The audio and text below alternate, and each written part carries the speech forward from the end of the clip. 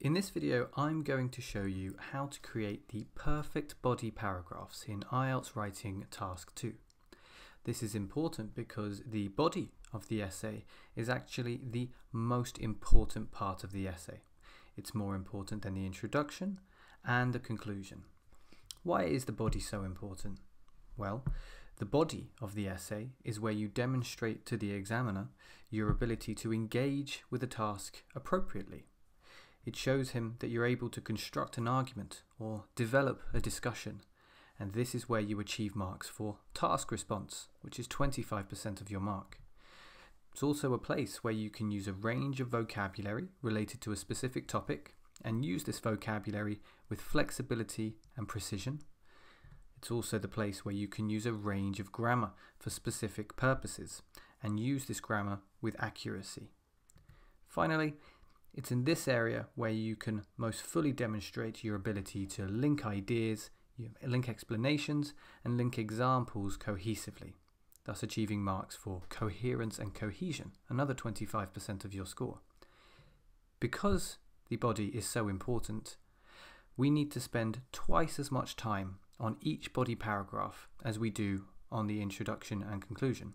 So while you should only be spending 5 minutes on the introduction and 5 minutes on the conclusion, 5 minutes on the plan and 5 minutes on checking your work, you should be spending 10 minutes on each body paragraph. So 20 minutes, half of the entire time limit should be spent on each body paragraph. So, how do we create a perfect body paragraph?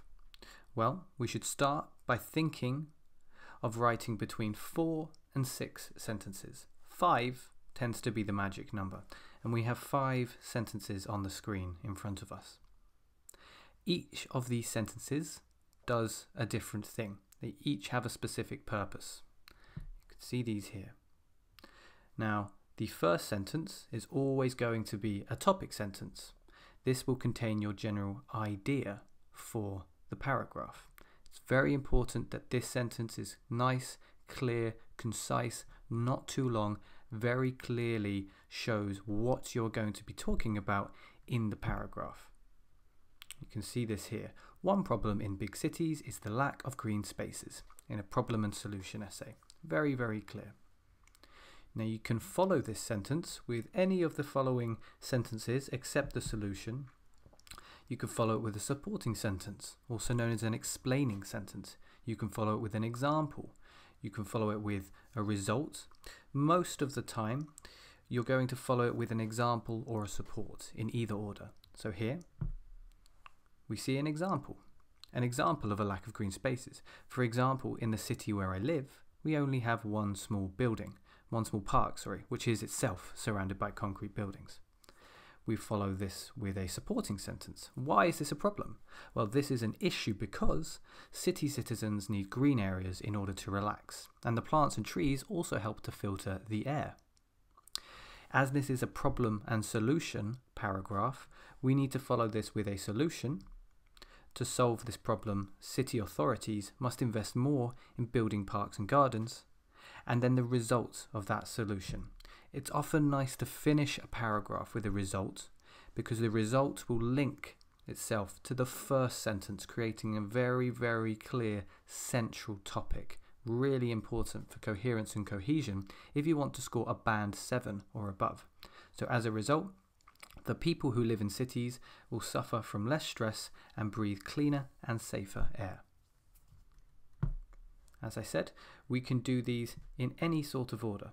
Here's another formula where we've gone topic sentence, supporting sentence, example, alternative, which I'm going to explain, and then another example or supporting sentence.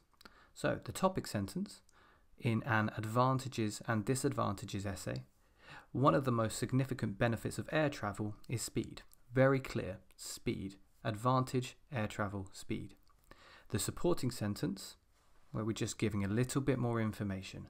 Most aircraft nowadays are able to travel faster than any other mode of transport, and they do not have to deal with the same obstacles as on land. Follow that with an example, a nice, tangible, concrete, clear example. To illustrate this speed, notice the cohesive device, to illustrate this speed, a journey from London to New York by air takes just 10 hours. Now the alternative is where we look at the opposite or the contrast to further support our point. How can we show how fast air travel is? Well, we can contrast it with a slower form of transport like boat. So in contrast, traveling across the Atlantic by sea takes several days. So very clear contrast. And support that a little bit more, maybe a result. Evidently, traveling by plane is far more convenient than traveling by any other means. Another example here, where we sort of do an extra topic. For example, here we're looking at drawbacks of air travel. However, air travel does have a drawback in air pollution. Very clear. Air pollution. There's our topic. The power required for a plane to take off and fly to its destination causes a huge amount of fuel to be burnt. There's our supporting sentence. Why is there so much air pollution? Well, this is why. An example of how much damage this does: it is believed that 13 million flights are taken each year, and this creates a huge strain on the environment.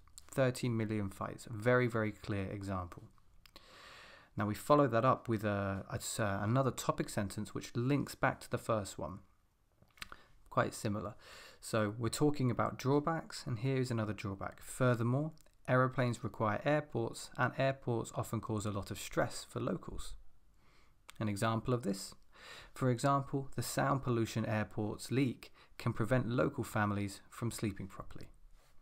So, using a mixture of supporting sentences, example sentences, result sentences, alternative sentences after the original topic sentence creates a very well-developed, well-supported, extended, relevant paragraph for task 2. So, some general tips for when you're writing your body paragraphs.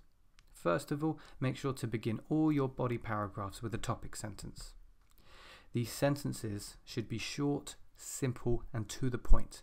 They should not leave the examiner thinking that it's going for too long or being a little bit confused. They need to be as clear as possible, clearer than any of the other sentences. Try to keep the paragraph 4 to 6 sentences long, ideally about 5 sentences. That should take you to just over 250 words. Now, when you write a discussion opinion essay, make sure to begin the body with the side you disagree with, unless it's an opinion essay, and then you do not need to balance your opinion. For problem and solution essays, use the same formula twice. 3 sentences about the problem, 2 sentences about the solution and result. Finally, try to keep paragraphs based on one central topic, whether it's advantages or disadvantages. One supporting point for your opinion, and then another supporting point for your opinion.